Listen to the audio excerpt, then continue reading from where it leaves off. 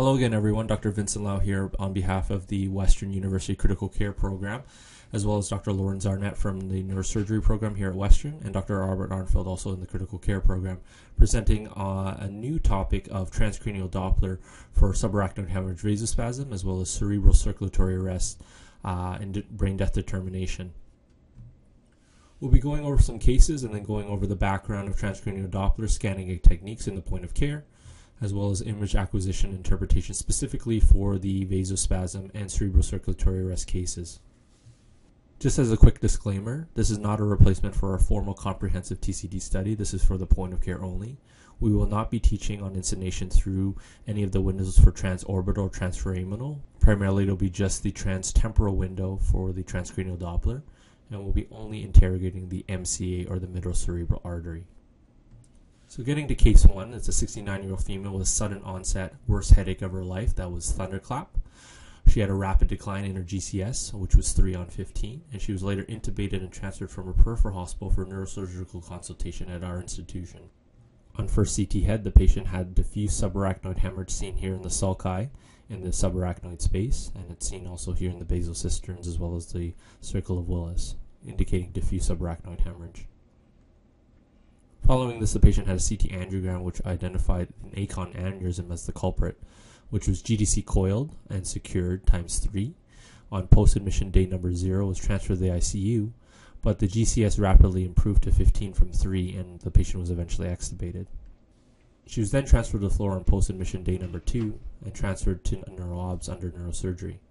However, she had decreased level of consciousness on post-admission day number 7, and her GCS was 7 and reintubated back in the ICU. A repeat CT head did not show any changes in keeping with a rebleed, and because it was the weekend, a bedside POCUS was sought after specifically for TCD capabilities and looking for vasospasm. So getting to transcranial Doppler. So much like other point-of-care modalities, TCD is otherwise a non-invasive ultrasound-based modality which uses color Doppler and spectral Doppler specifically for pulse waves to monitor cerebral artery velocities in the head. The uses are multifaceted. We can look for emboli or thrombosis of various vessels in the brain, stenosis, but specifically in this lecture we'll be talking about vasospasm post-subarachnoid hemorrhage, and also for looking for cerebral blood flow and cerebral circulatory arrest, a sign of impending brain death. The advantages of transcranial Doppler are much like the point of care. It's non-invasive, it's quickly and easily repeatable, can be performed at the bedside, and can be used to monitor spasm post-treatment.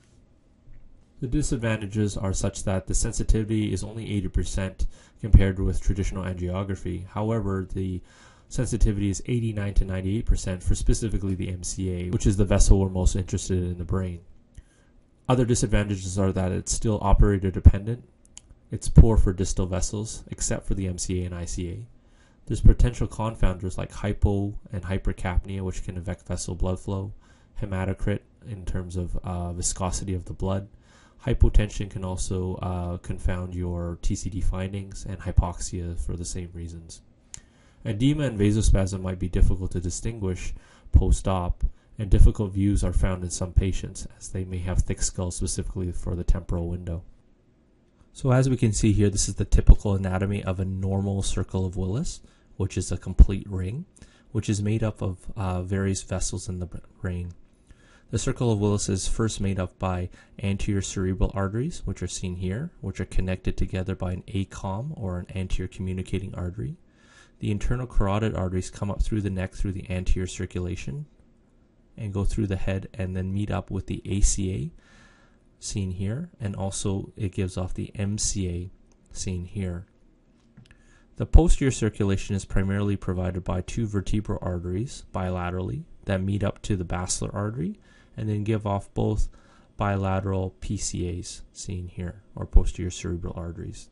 The anterior and the posterior cerebral circulation are then connected by the PCOM or posterior communicating arteries to complete the circle of Willis.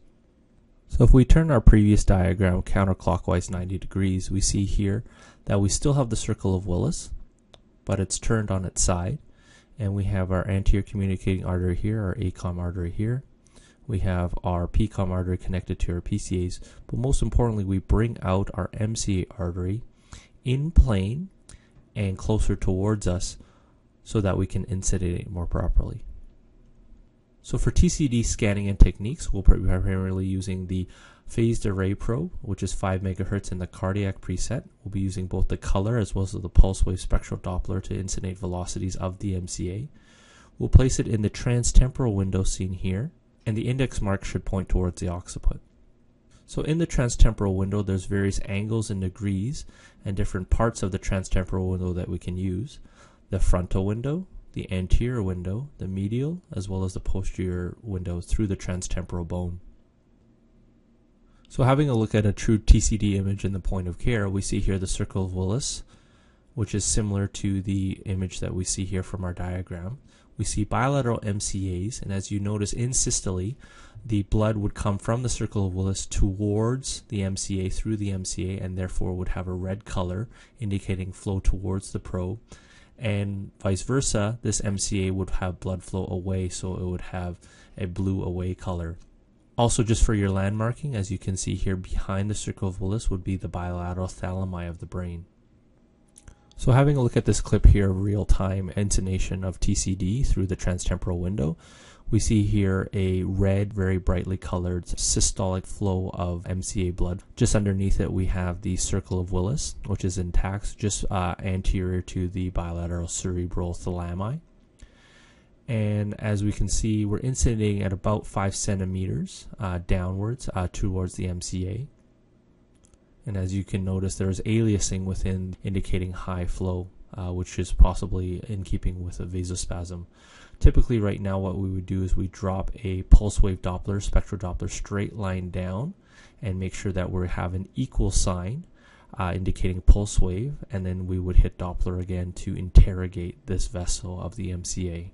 When we look at normal TCD and Doppler interrogation of the MCA using spectral mode of pulse wave, we see that we would want to move the baseline further down to see things above the baseline, as that would be flow of the MCA going towards the probe. As we can see here, normal mean velocity is less than 80 centimeters per second with a sharp upstroke of systole and a stepwise decel of diastole. Sharp upstroke as well as a stepwise deceleration of diastolic flow. So as we can see here on the sonocyte machine, we interrogate with an equal sign pulse wave Doppler.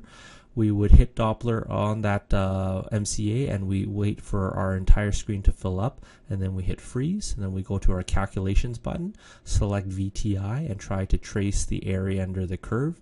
And our Vmax in this setting is 65 with our V mean, or our mean velocity, only 43. This would be in keeping with less than 80 centimeters per second, so this would be normal.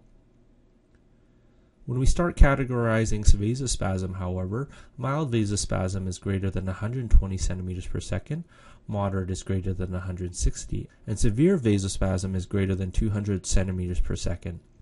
We can also use the Lindegaard ratio for vasospasm, which is a ratio of the mean velocity in the MCA compared to the ipsilateral extracranial ICA. High velocities in the MCA greater than 120 centimeters per second might be actually due to hyperemia rather than vasospasm. So the Lindegaard ratio allows us to compare MCA to ICA flows. Less than 3 of the Lindegaard ratio would be in keeping with hyperemia. Greater than 3 would be vasospasm, where 3 to 6 is mild to moderate, and greater than 6 is severe. So what we're going to be doing is interrogating this vessel as there's aliasing within the MCA. We suspect that there would be high vasospasm within here. So we'll drop our line straight down this MCA, as you can see here. And then we'll make sure that we're in pulse wave mode with the equal sign across. And then we'll hit Doppler again to interrogate this vessel. So after we hit Doppler, we'll let the flows go across the screen, and we hit freeze when our screen fills up. And as we can see here, where our peak velocities are quite high, even close to the 360 centimeter mark, but that's not what we're interested in. We're interested in our mean velocity. So what we're going to do is use our calculations button. We're going to hit VTI, and we're going to trace the area under the curve starting here all the way down like this of one curve. And this is the high peak of systole and the descending stepwise deceleration of diastole. We see here our VTI is close to 60 with a Vmax of 352 centimeters per second. But more importantly, our V mean is 229 centimeters per second in keeping with severe vasospasm. How can we confirm this and that this is not just hyperemia? We can actually do our Lindegaard ratio. So what we do is actually switch to our linear probe, and we'll look on the ipsilateral ICA side, so on the right ICA side of this patient. What we do is we look for the carotid flow, as we can see here. And then what we're going to be doing is, again, another pulse wave Doppler. And then we trace, again, a VTI of this curve. And what we notice is that our V mean here is 33 centimeters per second. So using the Lindegaard ratio, we take our MCA flow divided by our RCA mean flow, which was 229 centimeters per second divided by 33 centimeters per second, and the ratio is about 7. And again, severe vasospasm is greater than 6, so already this patient has severe vasospasm based on this Lindegaard ratio, as well as individual velocities of greater than 200 centimeters per second. So the second case is a 52-year-old gentleman involved in a multi-trauma motor vehicle collision at slow speeds who presented with traumatic brain injury and VSA arrest with prolonged downtime at the scene. Although it was queried as traumatic, there was also a question whether or not this was an aneurysm rupture leading to SAH because the patient was not involved in a high-speed motor vehicle collision. He primarily had diffuse sub-arrachnoid hemorrhage with global anoxic injury, likely secondary to his VSA. As you can see here, the sulci are completely filled with subarachnoid blood and also at the basal cistern level as well.